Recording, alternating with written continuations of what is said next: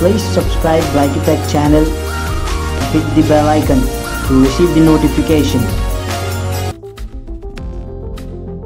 Hello everyone, आप सभी का स्वागत है ब्लैकीटेक में और मैं राज। और आज फाइनली एक दूसरे वीडियो के साथ मोटोरोला वन पावर के रिलेटेड। सो फाइनली हम देख सकते हैं कि मोटोरोला ने एंड्रॉयड पाई अपडेट रिलीज़ कर दिया है सारे मोटोरोला वन पावर यूजर्स के लिए। और आप देख सकते हैं यहाँ मेरे फ़ोन पे सिस्टम अपडेट अवेलेबल है, ये कि कुछ अराउंड 600 to 800 MB का है ये, और मैंने इसे ऑलरेडी डाउनलोड करके रखा हुआ है।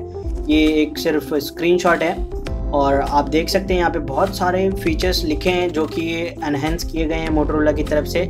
जैसे कि आप देख सकते हैं हाईलाइट ऑफ दिस अपडेट्स। और पहली बात तो जो है एंड्रॉयड ओ से पी पे चला गया, मींस ओरियो से पाई पे जा रहा है, और ड्यूल वोल्टी सपोर्ट मिलने वाला है इस फ़ोन पे, और ये बहुत अच्छी बात है। अब हम दोनों सिम जियो के यूज़ कर सकते हैं एक साथ, और दोनों में नेट भी अच्छे तरीके से चला सकते हैं। और फाइनली एक पैनोरामा का फीचर ऐड कर दिया गया है कैमरा में, जो कि पता नहीं क्यों मिसिंग था। 5000 रुपये के फ़ोन पे भी पैनोरामा अवेलेबल रहता है, बट यहाँ 16000 के फ़ोन पे भी पैनोरामा अवेलेबल नहीं था। ये एक बहुत ही डिसअपॉइंटमेंट था इस फ़ोन के लिए, और फाइनली ऐड कर दिया गया। और लिखा है कि बहुत सारे कैमरा इंप्रूवमेंट्स किए गए हैं और नवंबर का सिक्योरिटी पैच दे दिया गया है, तो बहुत अच्छी बात है ये। और फाइनली अब ये फ़ोन एंड्रॉयड 9 पे रन करने वाला है। मैंने अभी तक ये फ़ोन पे अपडेट इंस्टॉल नहीं किया है, क्योंकि मैं चेक करना चाह रहा हूँ कि बहुत सारे मोटोरोला के फ़ीचर्स जो हैं वो पहले कैसे फ़ीचर्स हैं और नेक्स्ट पे कैसे चेंज होने वाले हैं। तो अभी आप देख सकते हैं जो भी टॉगल्स जितनी भी चीज़ें हैं वो किस तरीके की हैं, और पता नहीं रीस्टार्ट करने के बाद न्यू अपडेट में कैसी रहेंगी। तो चलिए कैमरा देख सकते हैं। अभी फ़िलहाल कैमरा का क्वालिटी कैसा है, और मैं आपको इंस्टॉल करने के बाद भी कैमरा का क्वालिटी दिखाऊंगा। बट मुझे लगता नहीं कि कैमरा में कुछ भी ज़्यादा चेंजेस किए गए हैं सिवाय एक पैनोरामा अपडेट करने के। मुझे ज़्यादा एक्सपेक्टेशन नहीं है मोटोरोला से कि उसने कैमरे में भी कुछ एनहांसमेंट किया रहेगा। उसने लिखा हुआ है एंड्रॉयड के अपडेट के इस पे इंस्ट्रक्शंस पे कि कैमरा में भी इम्प्रूवमेंट किए गए हैं, बट आई डोंट एक्सपेक्ट कि कुछ ज़्यादा एनहांसमेंट किए होंगे। यहाँ पे मैंने कुछ 2-3 शॉट्स लिए हैं इमेजेस के, जो कि मैं रीस्टार्ट करने के बाद चेक करूँगा कि वैसे ही कैमरा इम्प्रूवमेंट कुछ हुआ है कि नहीं हुआ है। तो चलिए देखते हैं। ये फ़ोन फ़िलहाल तो एंड्रॉयड ओरियो पे रन कर रहा है, और देखते हैं कि बाकी सारे क्या एक्सपेक्टेशन होता है। चलिए स्टार्ट करते हैं और देखते हैं कि ये एंड्रॉयड 9 पे हमें कौन कौन से फीचर्स मिलते हैं और ये फ़ोन फाइनली चेंज होके कैसा दिखता है।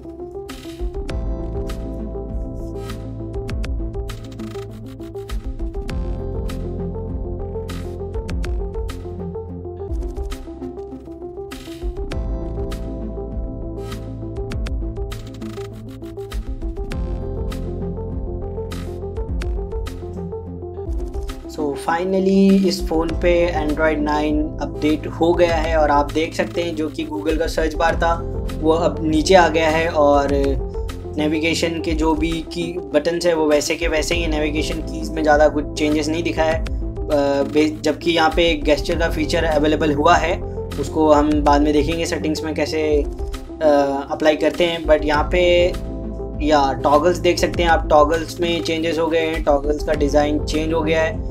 बट ये डिज़ाइन मुझे ज़्यादा कुछ पसंद नहीं आया। पुराने वाले टॉगल्स का डिज़ाइन और फंक्शंस ज़्यादा अच्छा था।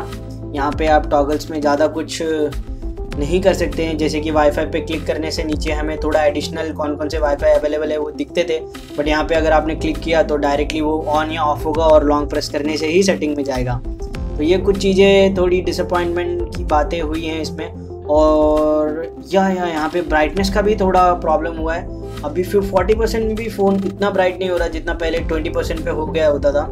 अभी यहाँ थोड़ा ब्राइटनेस को लेके भी इशू है, और देखते हैं सेटिंग्स में कि क्या क्या चीज़ें ऐड हुई हैं। यहाँ पे अपडेट नॉट डिस्टर्ब कुछ एडिशनल फीचर्स ऐड किए गए हैं इस फ़ोन पे, और देखते हैं और कोई अपडेट अवेलेबल तो नहीं है। नहीं, यहाँ पे और कोई अपडेट अवेलेबल नहीं है। ये फ़ोन फाइनल अपडेट पे रन कर रहा है जो कि एंड्रॉयड वर्जन 9 है, और नवंबर का सिक्योरिटी पैच है। और फाइनली देखते हैं कि इस पे एंड्रॉयड वर्जन क्या शो कर रहा है। तो फाइनली एंड्रॉयड वर्जन 9 पे रन कर रहा है ये, और आप ये देख सकते हैं दी Android pi running on Motorola one power. So finally बहुत ही इंतज़ार के बाद मोटोरोला ने करीबन 15 to 20 डेज़ डिले होने के बाद ये एंड्रॉयड पाई लॉन्च कर दिया है। और बेसिकली 2 दिन पहले ही रियलमी ने भी अपने रियलमी 2 प्रो के कुछ अपडेट रिलीज़ किए हैं, जिसके तुरंत बाद मोटोरोला ने भी फाइनली अपना एंड्रॉयड पी लॉन्च किया है। सो उधर कुछ ना कुछ कंपटीशन चल रहा है इनके बीच में, बट फाइनली मोटोरोला ने दे दिया एंड्रॉयड पाई का अपडेट। बहुत वेट कर रहा था बट दे दिया इसने। और यहाँ पे मोटोरोला का कहना है कि बैटरी में भी कुछ एनहेंसमेंट किए हैं उन्होंने, अभी बैटरी लाइफ और इंक्रीज़ की है। तो बेसिकली 2 दिन तो ये फ़ोन आराम से चल जाता था, कोई भी इशू नहीं आता था। फ़ोन का बैटरी बैकअप बहुत अच्छा है, 5000 mAh की बैटरी फुल्ली सेटिस्फाइड करती है आपको 2 दिन यूज़ करने के लिए। उसमें आपको कोई भी सोचने की ज़रूरत नहीं है। और यहाँ पे और मुझे कुछ भी एडिशनल सेटिंग्स में फ़ीचर्स तो नहीं दिख रहे हैं, कुछ भी एक्सपेक्टेशन तो नहीं है वैसे, क्योंकि ये फुल्ली एक स्ट्रॉन्ग एंड्रॉयड है। मोटोरोला मुझे मालूम है कुछ भी मॉडिफाई नहीं करने वाला है इस पर। वो एक plane and simple strong Android release करेगा इन फ्यूचर भी इस फ़ोन के लिए, क्योंकि ये एंड्रॉयड 1 के प्रोग्राम पे लॉन्च हुआ है। तो इतना एक्सपेक्टेशन नहीं करना है मोटोरोला से कि वो कोई फीचर्स ऐड कर दे या कैमरा में ज़्यादा एनहेंसमेंट कर दे। बट यहाँ पे गूगल की तरफ से कुछ ना कुछ फीचर्स दिए जा सकते हैं मोटोरोला वन पावर के लिए, क्योंकि ये अभी एक एंड्रॉयड 1 पे प्लेटफॉर्म पे ये बहुत ही शानदार फीचर्स के साथ ये फ़ोन अवेलेबल है। तो आप यहाँ पे देख सकते हैं मल्टीटास्किंग का जो ये है, ये पैनल भी चेंज हो गया, मल्टीटास्किंग पैनल भी अभी इस तरीके से रहेगा। और ये थोड़ा कुछ अलग ही लग रहा है, बट ये इतना कुछ खास नहीं है। ये इवन उतना कंपैटिबल भी नहीं है जितना पहले यूज़ करने के लिए डायरेक्टली एक स्वाइप में हमें बहुत सारे ऐप्स मिल जाते थे, इधर we have to role right and left. सो ये एक तरीके का थोड़ा मुझे डिसअपॉइंट कर रहा है, ये उतना कुछ खास फीचर्स नहीं है। और लोगों का कहना है कि इस फ़ोन पे ऑडियो क्वालिटी भी कम हो गई है, बहुत लोगों की पहले से कम थी, और वो बोल रहे थे एंड्रॉयड 9 पे और कम हो सकता है। तो पता नहीं यूज़र्स का क्या हुआ है। अगर आपका ऑडियो का कुछ भी इशू है या आपका ऑडियो कम हुआ है तो प्लीज़ कमेंट करें। और फोरम पे जो मोटोरोला के ऑफिशियल फोरम है वहाँ पे जाके अपना कमेंट या अपने फीडबैक्स प्रोवाइड करें, तो क्या पता मोटोरोला सुन ले या गूगल सुन ले और नेक्स्ट कोई छोटा सा अपडेट दे दे जिसमें आपके ये सारे इश्यूज सॉल्व हो जाएं। तो एक्सपेक्टेशन तो बहुत थी मोटोरोला से, बट इतना कुछ भी नहीं दिया इसने इस फ़ोन पे। और क्या कहें, बस फ़ोन तो देखने में अच्छा ही है। और इस फ़ोन पे अभी एक डिस्प्ले को लेके एक फीचर अवेलेबल हुआ है एंड्रॉयड 9 पे। पहले हम लोग नॉच के एरिया में फुल व्यू करने पे नॉच के एरियाज़ पे हम वीडियो नहीं प्ले कर पा रहे थे, बट अभी हम जो भी वीडियो प्ले करेंगे वो फुल स्क्रीन प्ले होगा, यानी कि आपका जो नॉच का एरिया है वो भी कवर होगा। पहले ये नहीं हो पाता था, पहले नॉच का एरिया ब्लैक ही रहता था, आपको सिर्फ जो स्टैंडर्ड डिस्प्ले है उतने पे ही आपको वीडियोस देखने मिलती थी। बट आप अभी फुल अपना डिस्प्ले यूज़ कर सकते हैं वीडियोस के लिए। और यहाँ डेवलपर ऑप्शन में भी कुछ ज़्यादा फीचर्स नहीं दिए हैं मोटोरोला ने। और इस पर स्वाइप या यहाँ देख सकते हैं आप जेस्चर्स का फीचर्स दिया गया है, आपको जस्ट स्वाइप अप करना है, जो कि आप देख सकते हैं मैंने यूज़ कर ही रहा हूँ मैं इस फ़ोन पे। तो आपको इसी तरीके से ये फ़ीचर यूज़ करना है, बट ये एक तरीके का इतना कुछ खास फीचर नहीं है। अगर आपको ऐप ड्रॉर्स में जाना है तो आपको 2 टाइम स्वाइप अप करना पड़ेगा, जो कि एक लॉन्ग प्रोसेस है। पहले एक ही स्वाइप में आप डायरेक्टली ऐप ड्रॉर्स में चले जाते थे, अभी 2 बार करना पड़ेगा। तो ये एक तरीके का पाई पे डिसएडवांटेज सा लग रहा है, ये फीचर ऐड कर दिया ज़बरदस्ती का।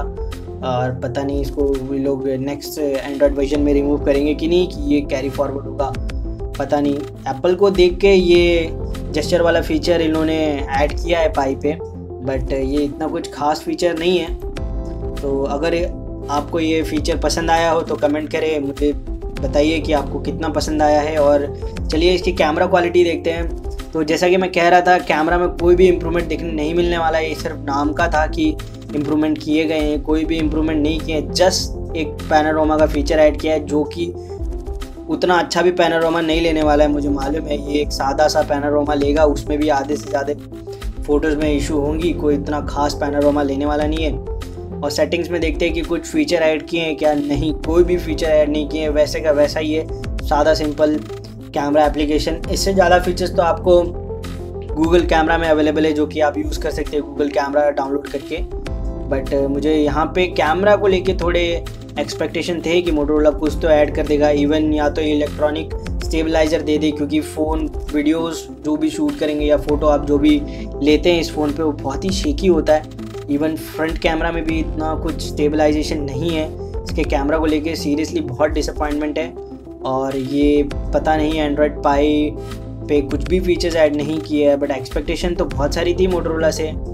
बट अब क्या करें, ये फ़ोन पे कुछ भी इतना फीचर्स नहीं दिया और फाइनली ये फ़ोन एंड्रॉयड पी पे रन कर रहा है, तो ये एक अच्छी बात है। और ये एक छोटा सा वीडियो मेरी तरफ से एंड्रॉयड पाई को लेके मोटोरोला वन यूजर्स के लिए। अगर आपको इस फ़ोन से रिलेटेड कोई भी इशू या कुछ भी आपको फेस हो रहा है, प्लीज़ कमेंट करें और अपना जो भी इसके आपको प्रो और कॉन्स लगते हैं आप कमेंट बॉक्स पे कमेंट कीजिए। मैं इसके लिए ज़रूर वीडियो बनाऊंगा। Thank you for watching this video and please subscribe my channel and share this video as much as you can. Thank you.